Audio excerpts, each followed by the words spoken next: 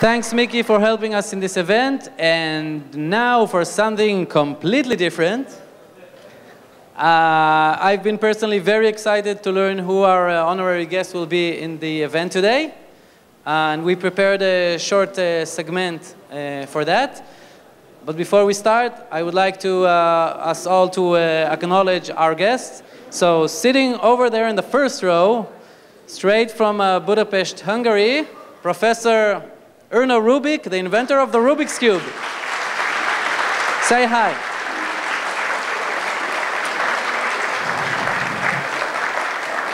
Thank you, Professor, for being here. We prepared a short presentation for you to see, so you can still remain sitting down and we'll show you something we have prepared.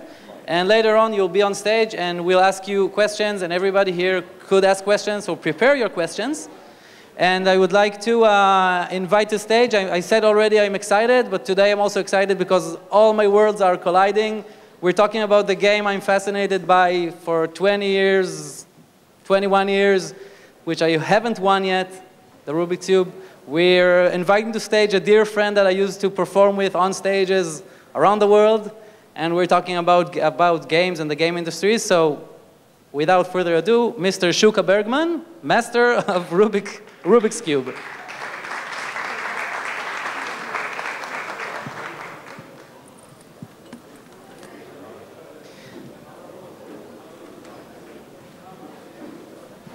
How's everybody doing? This is going to be difficult because it's very difficult to talk about the Rubiks Cube with the inventor sitting in front of me. I'm here on very, very short notice. I am literally going to wing this, so bear with me as I attempt to take you on a tiny little tour through the amazing world of the Rubiks Cube. Now, I won't bore you with my own personal story. I am a cube enthusiast.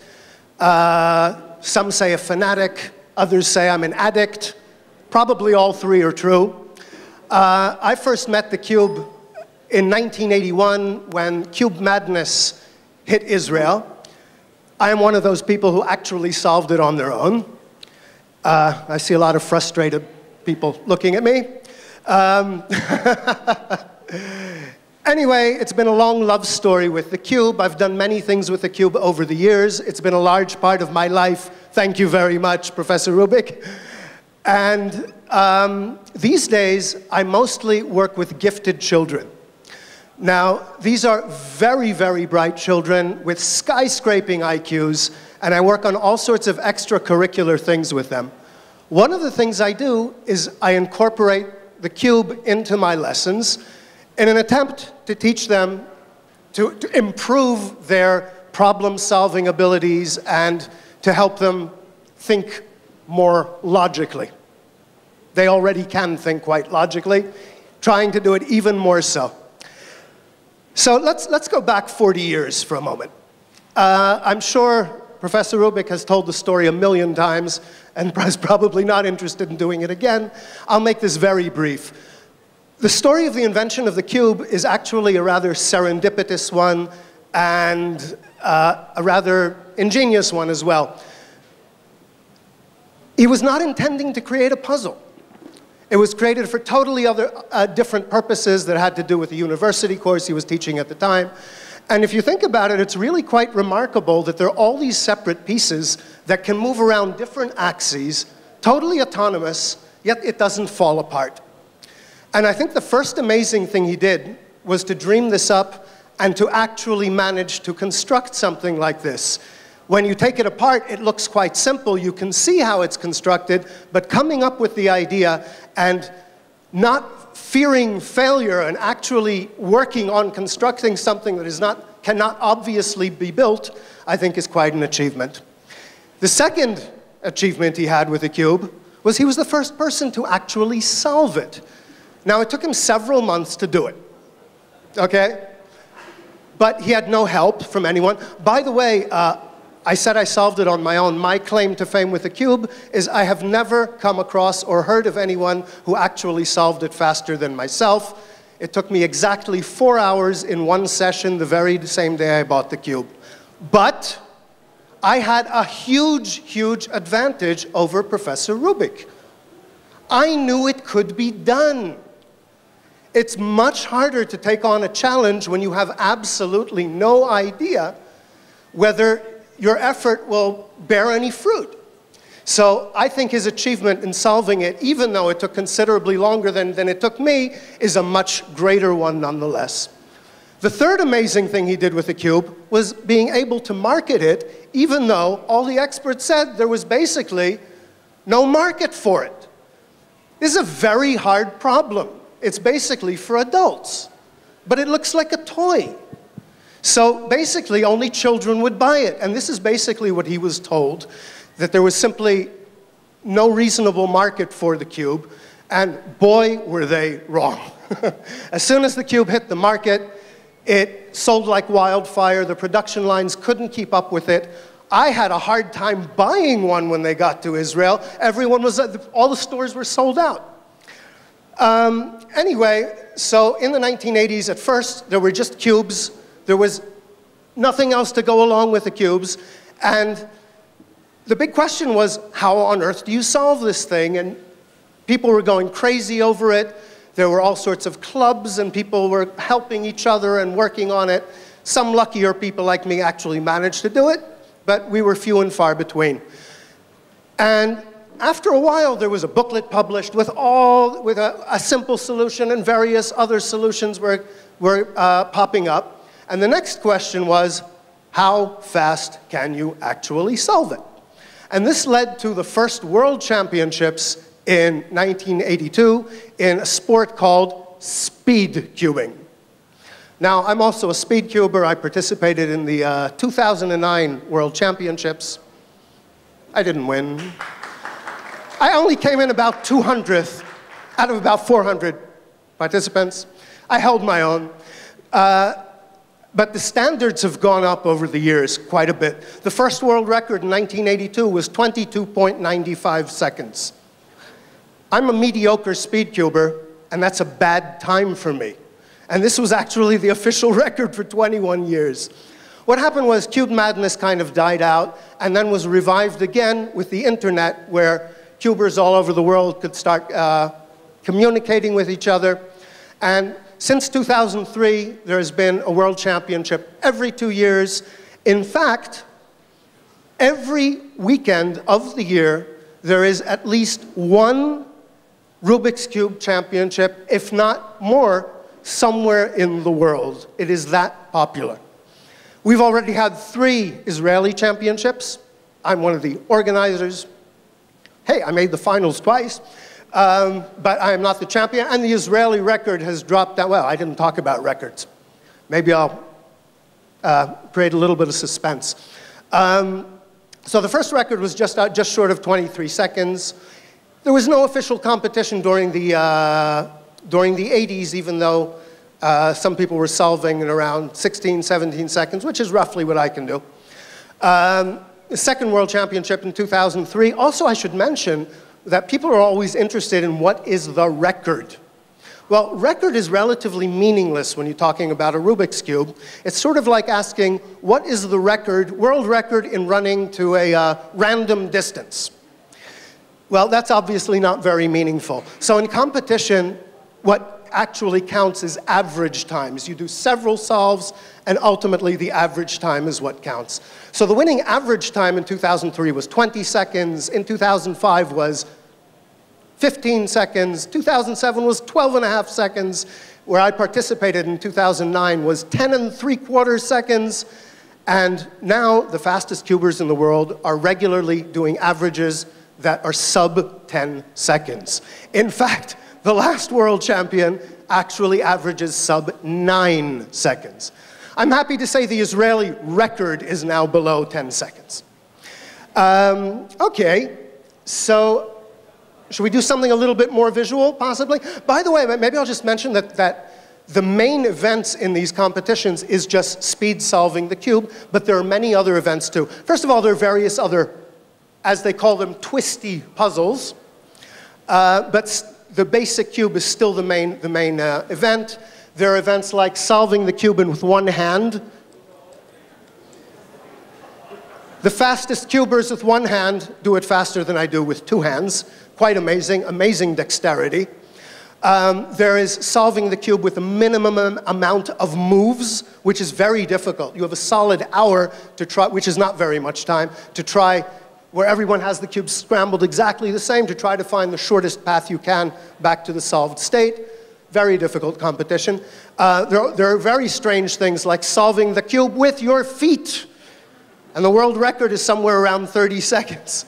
There is blindfold solving of the Rubik's Cube, which is quite amazing. I can actually do it, but it takes me a very, very long time.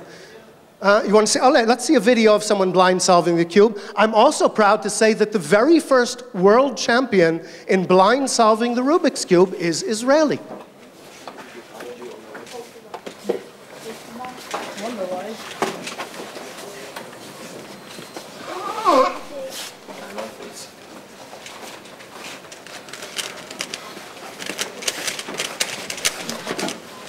I noticed something interesting about this video. Oh no, okay. This cube is not a cube that would be allowed in a competition, but possibly still for blind solving. Maybe it still is a legal cube. If you notice, the time includes the time it takes him to memorize the cube. It takes me about 25 minutes to memorize a cube, so I won't be demonstrating that. So he wasn't sure he got it. If you could see at the end that he's even checking to see if he got it right. In blind solving, averages are not taken into account because actually most of the solves end up with the cube not solved because there's so many things that can go wrong.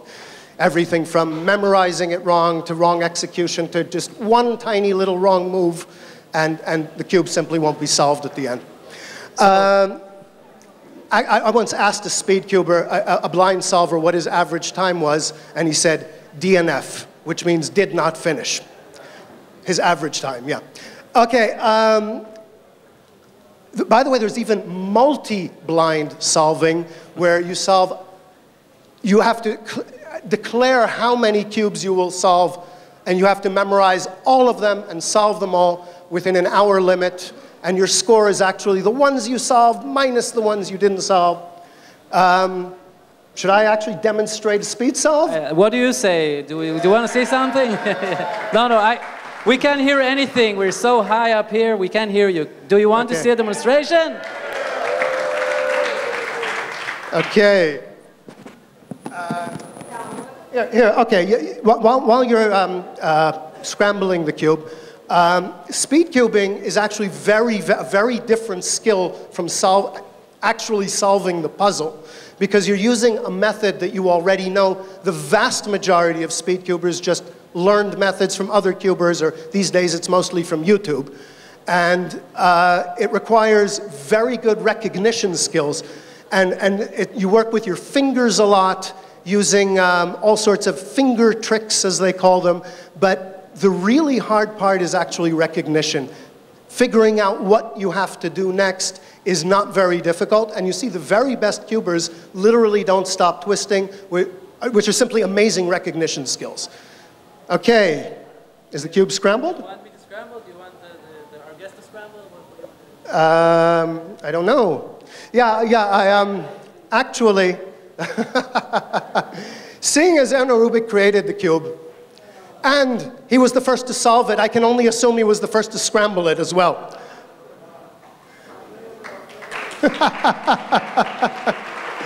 So here it is, scrambled by the original scrambler. Whoa, thank you very much. Okay, let's see, maybe I'll tell you a few things while I'm trying. Oh, I can't do that because I don't have free hands. Okay. I won't be doing a one-handed solve. Okay, you actually have you have 15 seconds to start a speed solve. What am I going to do with this? Okay, let's do something like this. Just about all the speed cubers use the same method to solve the cube. I do not, though. I use a hybrid between my own method and another ingenious method created by a Frenchman by the name of Gilles Roux, and the cube is solved.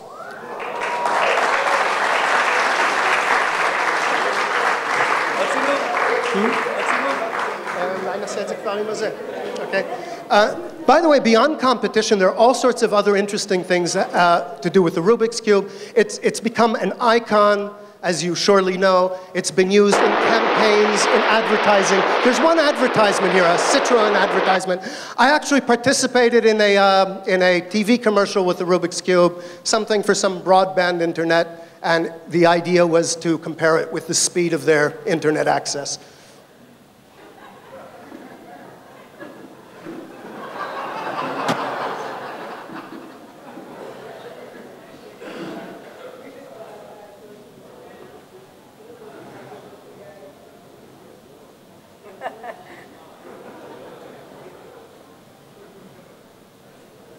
This photo is a very famous one. I'm sure you recognize it. However, this is totally made up of Rubik's Cubes. I don't recall the number. It's a rather large one. I seem to remember the number 12,000, but I could be wrong. More than 12,000. More than 12,000. I was close. Okay, the Dalai Lama. There are actually competitions, artistic competitions as well. These are group competitions where you have some 200 cubes to create a mosaic of this sort. Unfortunately, this is another puzzle, twisty puzzle. This is the Teraminx. I don't have any, and the Megaminx, more mosaics. This is a tiny little mosaic I made with 20 cubes. I actually wanted to make an Israeli cube, an Israeli flag, excuse me, but with such low resolution I couldn't make the Star of David. So I did the sort of pseudo-American flag instead. And these are various other puzzles and competitions. These are not in competitions, but also similar. This is the Teraminx. Okay. Other amazing things done with the Rubik's Cube. There was a challenge some years ago to use Lego NXT robotic kits to create a cube that, a robot that will solve a cube faster than any human being. This is the fastest one to date.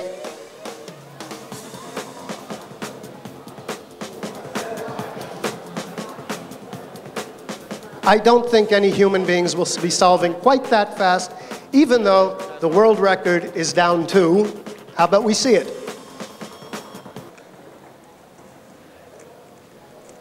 This is someone I have to put on my kill list. Once again, a record never really counts in competition. Or maybe I didn't say this. Your average never includes your fastest solve or slowest solve because there's too much luck involved.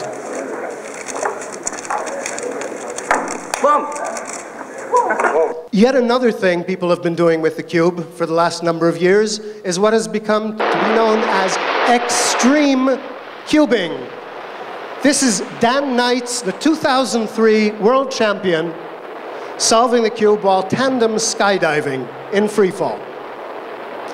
If that slips from his hands, it will not survive the fall.